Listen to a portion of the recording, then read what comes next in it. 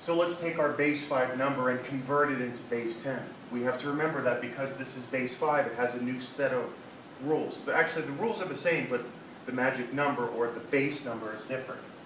So let's double check, make sure we know how to read this. 2, 3, 4, 5, base 5. I cannot read it 2,345. It's not true. That's a base 10 idea. 2, 3, 4, 5, base 5. Now, there is something wrong with this number. Do you see it? What's the highest digit I'm allowed to use in base 5?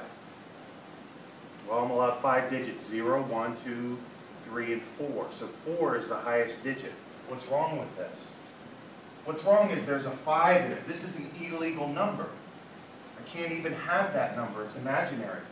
Oh, so let's change it to something else. Let's make that a 1. Okay, so what do we do?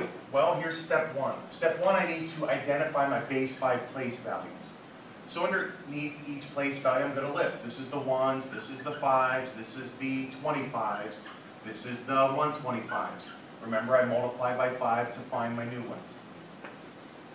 So you have to think about this. Think about it in terms of money. If I have 6 quarters and 10 dimes and 9 nickels and 3 pennies, well, what do I do? Well, okay, I have that many quarters, so that number times 25. It's kind of the same here. What I'm going to do is calculate out each one.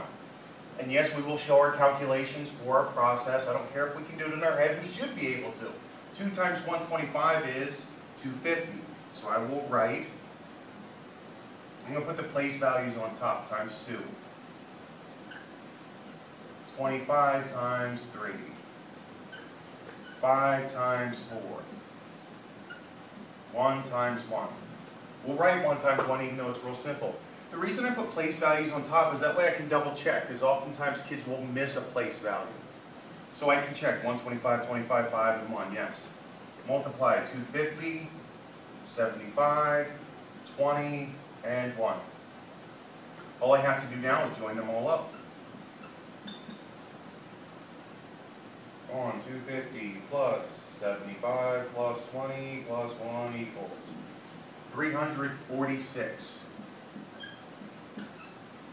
Did I read this correctly? 346. Yes, I did, because this is a base 10 number. Remember, we were going from base 5 into base 10. Notice I don't even have to write the little base 10 here.